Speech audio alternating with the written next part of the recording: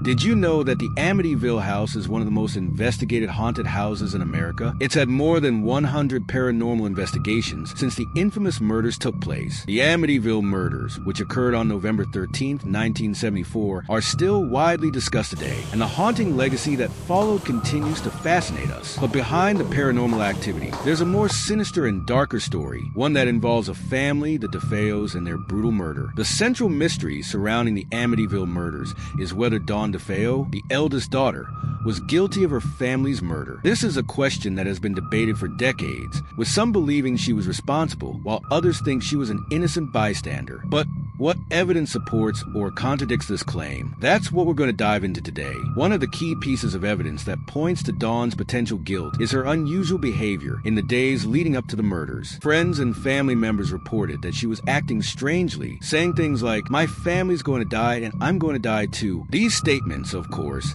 can be interpreted in many ways, but they do raise some red flags. Another piece of evidence is Dawn's own testimony, which has been called into question multiple times. She claimed to have been in her bedroom when the murders occurred, but some of the details in her story didn't quite add up. For example, she said she heard nothing, despite the fact that the shots were loud enough to wake up the neighbors. Additionally, there were some inconsistencies in Dawn's alibi. She claimed to have been in her bedroom the entire time, but a friend who was with her earlier that evening reported that Dawn left the house for a short period. Was this just a mistake on Dawn's part, or was she trying to cover something up? The DeFeo family was a complex and troubled one, with a history of domestic violence and substance abuse.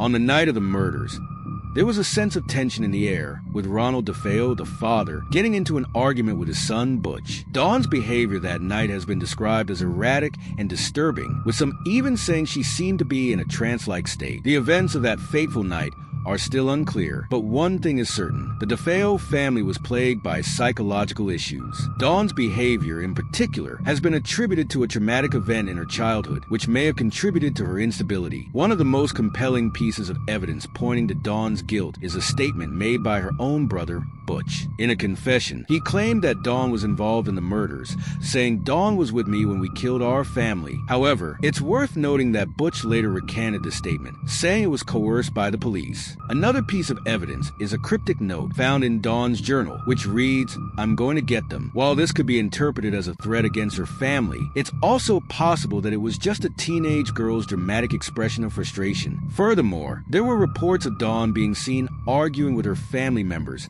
in the days leading up to the murders. While this doesn't necessarily mean she was guilty, it does suggest that there was tension in the household. Revealing these findings and insights has been a journey, and I want to summarize the key points we've discussed today. While there is no conclusive evidence that proves Dawn DeFeo's guilt, there are certainly some suspicious circumstances surrounding her behavior.